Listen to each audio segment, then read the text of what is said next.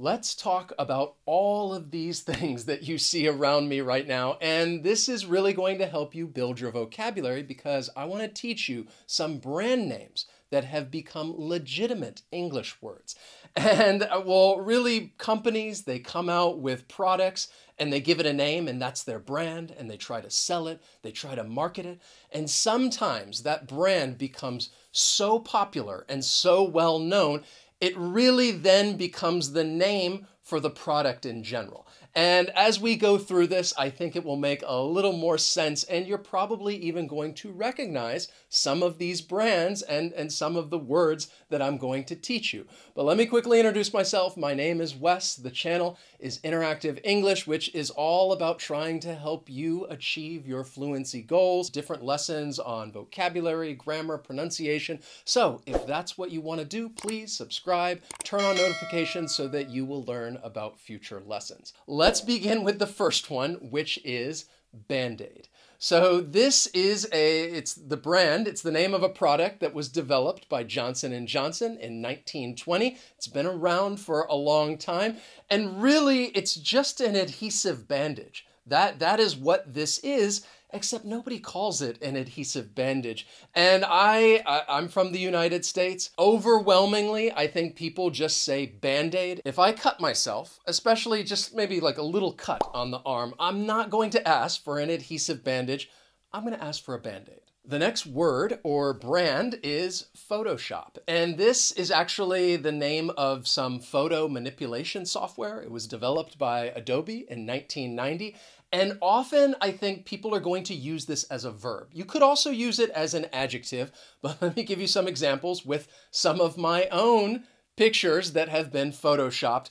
Right there, this is an image that I Photoshopped for one of the lessons. Yeah, I really don't have abs like that. And then here's another picture that I Photoshopped. That's me with BTS. And yeah, you can do it to be funny, but again, nowadays, I think a lot of people will try to change or manipulate photos for a variety of different reasons. And when that happens, you could say that somebody Photoshopped the picture, which is using it as a verb, or I could say that the image is Photoshopped or the image was Photoshopped, using it as a participle adjective. But it is a very useful word if you want to refer to some picture that has been changed in some way, and you could say it's Photoshopped. And then we have a very famous brand and a very popular word, which is Google. And I'm sure you're probably familiar with Google. It is a very famous search engine that people would use to look up information. And it was developed by Alphabet in 1998, even though back then, I think the company was named Google, and then they changed their name to Alphabet. But people will use this as a verb, pretty much telling you to look some information up. That's really how it's used. You could even use it as a command. Maybe you're telling somebody, hey, just Google it. You want to find out some information? Just Google it.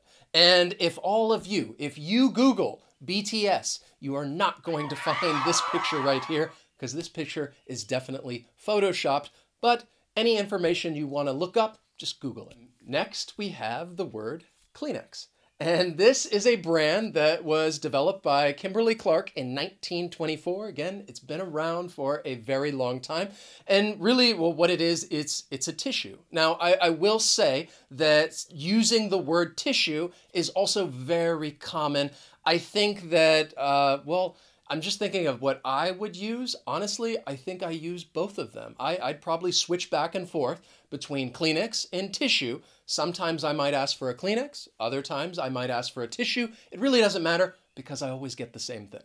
Next is Q-tip. It is a product that, yeah, I use. I think I have some Q-tips around the home, and this is from Unilever. It came out in 1926, and it just became so popular that instead of saying like cotton swab, people would just say Q-tip.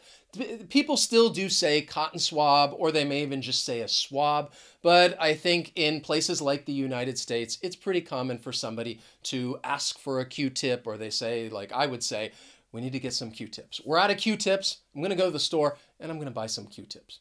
Then we have the word Xerox. This is, well, it's the name of the brand, but it's also the name of the company. And it's just a photocopy machine. And this came out in 1938.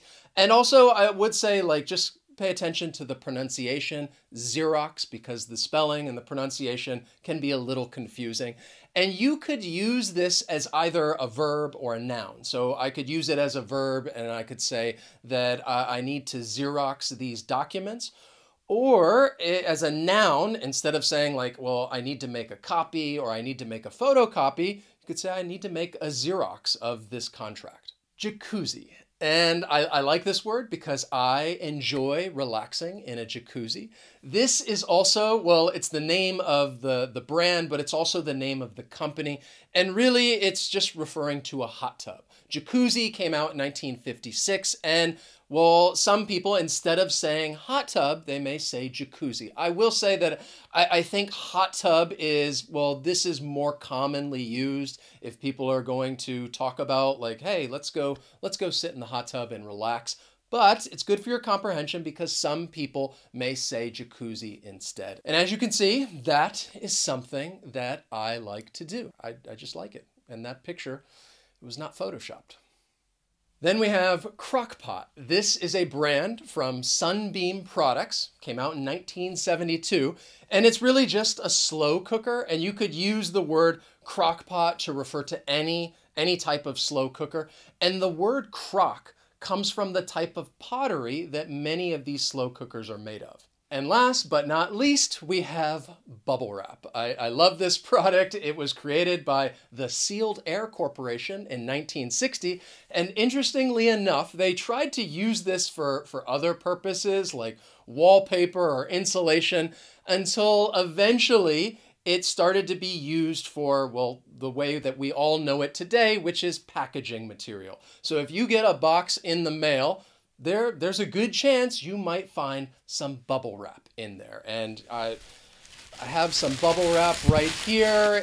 I'm sure you could probably find some around your home. And I don't know about you, but I like to pop bubble wrap.